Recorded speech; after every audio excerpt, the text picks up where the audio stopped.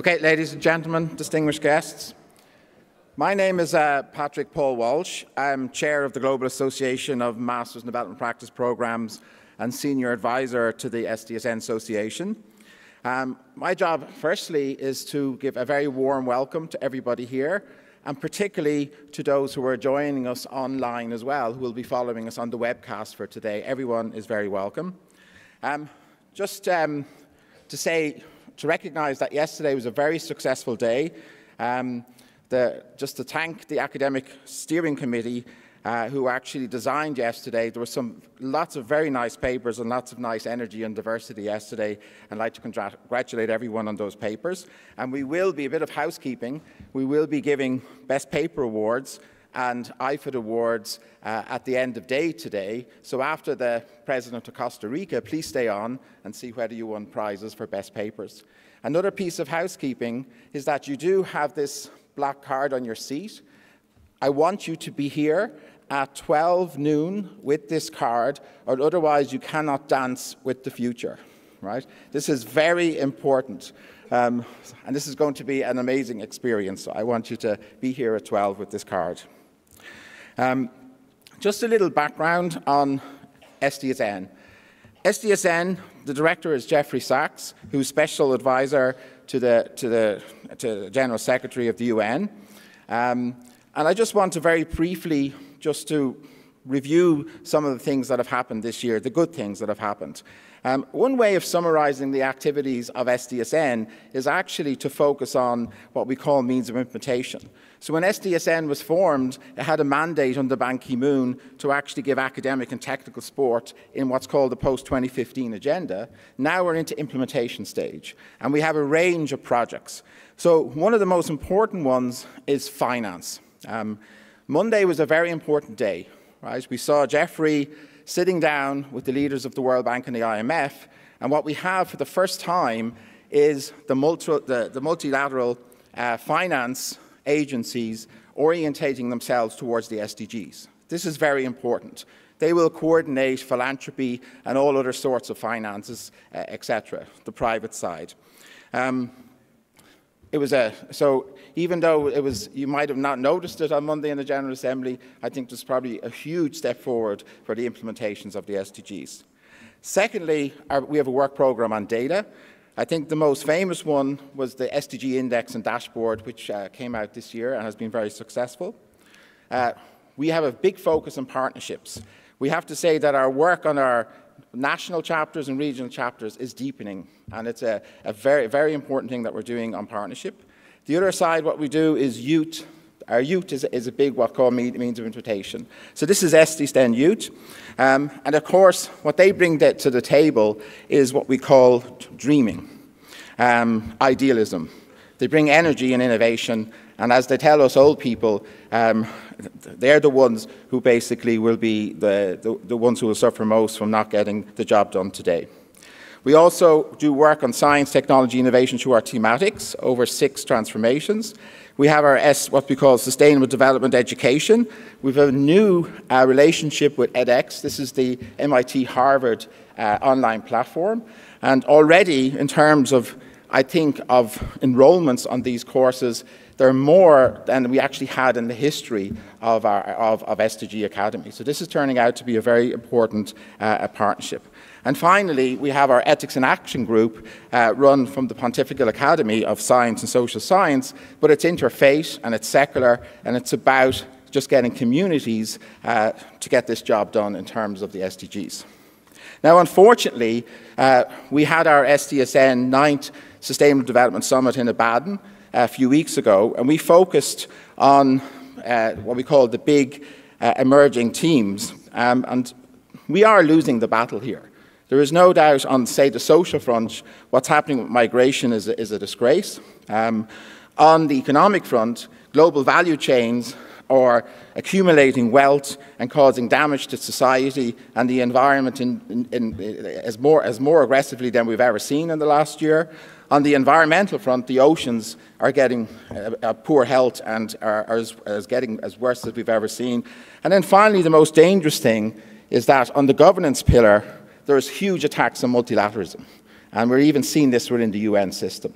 Okay?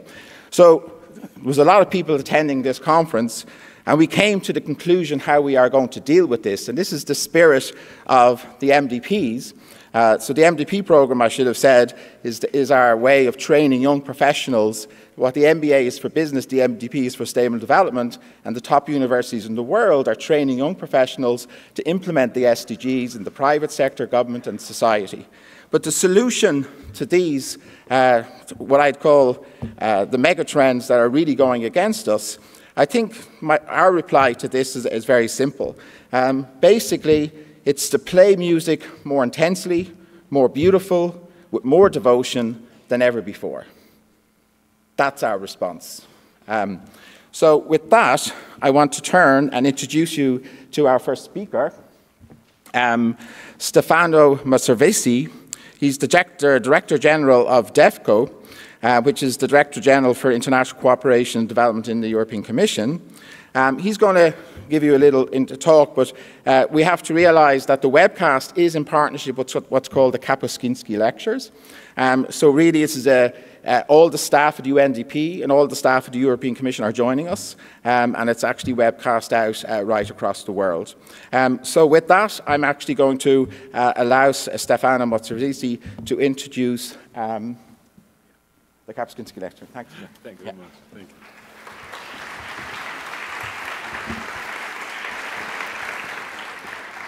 Thank you. Thank you, Paul, and thank you to everybody to be here. Since we are using this horrible European acronym, DEFCO means the International Development and Cooperation. So just to situate what we are doing. Now, a real pleasure to be again here in the Columbia University in order to share a bit, not only our experience, but also a bit of thinking ahead. Of what is, the perspective and the reality for development policy today in the SDG context and framework. The Kapuscinski Lecture have been invited for that, to, let's say, create opportunity to think ahead and to think a bit in the long term and to think all together. And we are quite proud because we have now more than 90 Kapuscinski lectures since 2009, and I think that shows that there is really a need to discuss a bit off track and in an open way, because development today in particular is increasingly identifying with the unsustainability of globalization, and therefore I think that this is the key issue. Now, we are in these days in the middle of the week of the General Assembly, and therefore all the leaders of the world are here in order to discuss, to shape the world, and to share their own experience. I think we have therefore a duty and opportunity in order to give a sort of supplementary input to this debate in order to, let's say, reflect altogether about what is the reality today and what we can do for the future. I would like just to identify 3 points that I would deliver for the following debate, and I'm sure that the leaders that are coming after will elaborate on that. First point is that is a good thing. I mean, from 1990 to 2015, the percentage of people living in extreme poverty globally has gone down from 36% to 10%, and the forecast is to go further down to 8.6%. Meaning it's doable. First message, is doable. If we work in a clear way, if we put the right means in order to, let's say, to tackle extreme poverty. And with this, many other issues are linked. I concentrate on extreme poverty because I think it's the most terrible point. So first message is doable if we really act in an effective way. Second, the bad news, which is affecting partially this result, is that inequalities are on the rise. And, inequality is not just a question of better distribution of revenues. It's a question of the structure of a society, the fabric of a society, social cohesion. And including in Europe, if you read the last Eurostat report, you will see that concerning the SDG 10, which is a bit the measurement of all this, inequalities in Europe are on the rise. And for us, is something which is a bit shocking, because we have been building our European integration on what is called the European social model, which is even before the SDG, leaving no one behind, ante litteram, if I may say. Therefore, I think we have to take this. Why? Because this is an indicator which shows that fighting poverty in numbers is obviously the most important thing, but this result is not sustainable if we generate inequality or if we don't take into account this structural trend which is affecting our society. This is destroying social cohesion. This is, also affect the credibility of our institution. I think this is my second point. The first is doable to reach important result to fight poverty, but the second is that inequalities are on the rise. And if we don't get it right there altogether, which is not only a question of money, it's a question of right policies, then these results risk to be very short-living. Now, the third is the fact that in order to address of this, we do not need only short-term action, but to think ahead, to think long terms. To maybe restart thinking long terms. In these days in which short-term Facebook, easy shots are dominating, we have to restart thinking long term. Sustainability can be reached only if, we think in a more elaborated and long-term way. These are the 3 points on which I would like to draw the attention in order to contribute to frame this discussion. Now, how to deal with that? First, political leadership. It is absolutely necessary that the leaders take their responsibility. This is politics. It's not just about a good paper or a good distribution of money. It's politics. Because then we will discover that if politics is bad, we'll discover plenty of what we usually call populism around. Populism is an expression that I don't like because for a number of reasons. But then we will be facing this new phenomenon in which there is a rejection of the institution, a rejection of solidarity, a rejection or a risk of rejection of democracy. Therefore, leadership, political leadership. Second issue is to take seriously the SDG framework. It offers a fantastic, let's say, opportunity to address structurally the insustainability of globalization. And inequality is this. I think that on this, the Paris Agreement on climate change is particularly telling because it operationalized. The third point is to address the gender gap. It's not an issue of, gender at large, it's an issue of a multiplier. If we don't address structurally the gender gap, we'll never be able to have something sustainable and structural. Now, I conclude on this because these are the 3 elements and the 3 ways, I would like to suggest to concentrate. I mean, the Secretary General of the United Nations has started his speech saying that in our world, in this moment, is suffering for a bad case of trust deficit disease. I think this is a right expression. And he said also, let's conquer fear with solidarity. I think that this is our task. This is what is the main purpose of development policy today. Thank you very much.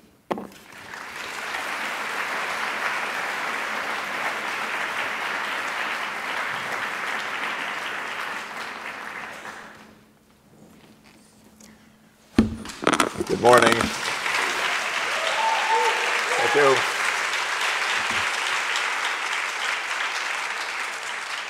It's wonderful to be together again in the quest for sustainable development, and wonderful to be partnering with the Kapuscinski lectures and with Stefano Manservisi and the European Commission in this. We are partners in trying to find a way forward. And I know that we're partners with all of you here, people that are committed to making a better world, achieving the Sustainable Development Goals, achieving the Paris Climate Agreement, and finding a way forward. And very briefly, let me bring you up to date on my assessment of where we stand. We adopted these goals because the world is off track. And the way that real capitalism works does not get us on track. The way the world economy works does not get us on track. The idea of sustainable development is 3 big ideas: prosperity, social justice, and environmental sustainability. And I would say the world economy works actually almost amazingly well in one regard. It produces economic growth. $100 trillion world economy, roughly. growing at 3 to 4% per year is a pretty amazing social fact. And it is producing a lot of wealth and income. But it does not produce the second and the third objectives. There's nothing guaranteed to be at all fair about this economy, and it is not at all fair. Inequality of wealth and income is soaring. Marginalized and vulnerable populations are suffering and dying, as we saw in the disasters in Puerto Rico last year, for example, with Hurricane Maria claiming 3,000 to 5,000 lives, whether Donald Trump knows it or not. It's time for him to read one journal article in his life rather than making it up on the fly.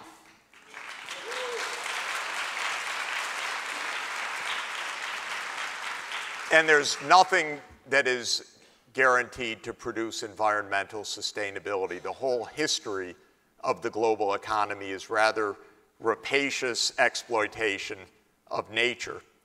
And for hundreds of years, that could be done at the cost of human suffering, but nature was big and humanity was still pretty small compared to the scale of the oceans, the rainforests, and the like. Now that's not true, 7.6 billion of us.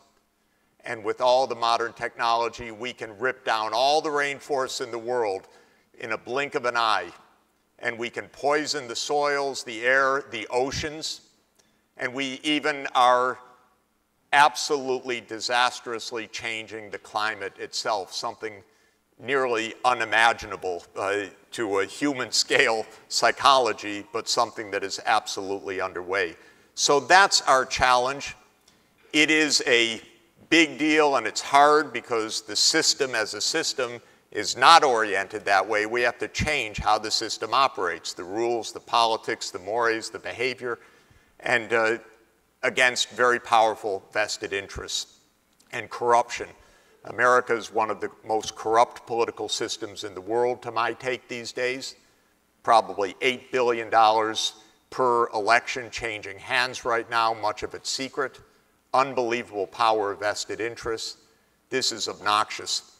And that's why so many of the good young progressive candidates are running precisely on no corporate contributions, no PACs. These are the candidates we need to support, because otherwise the vested interests are absolutely going to continue to dominate. They own the Senate, you may have noticed right now. These are bought politicians in the United States. They will do anything, as we're going to watch on TV this morning. When you see the Kavanaugh hearings, they will do anything and say anything. They're liars and they're corrupt. And that's our problem, because they're on the take with money, big money. And that's why the system is so resistant. That's why universities are great. Young people. And I'm looking out.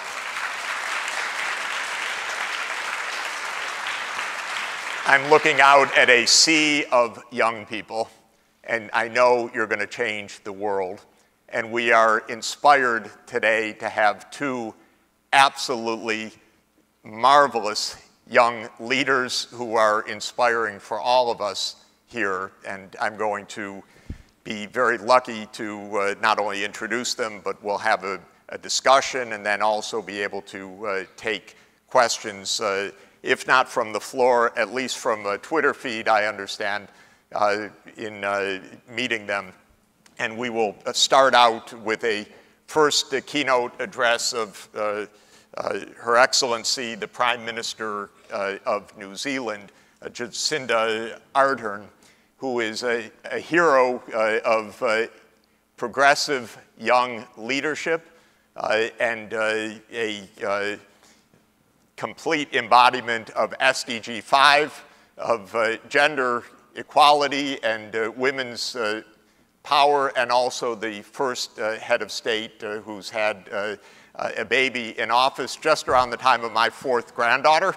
I'm thrilled to say so. They will grow up in a better world together because of our first speaker, the Prime Minister of New Zealand. Please.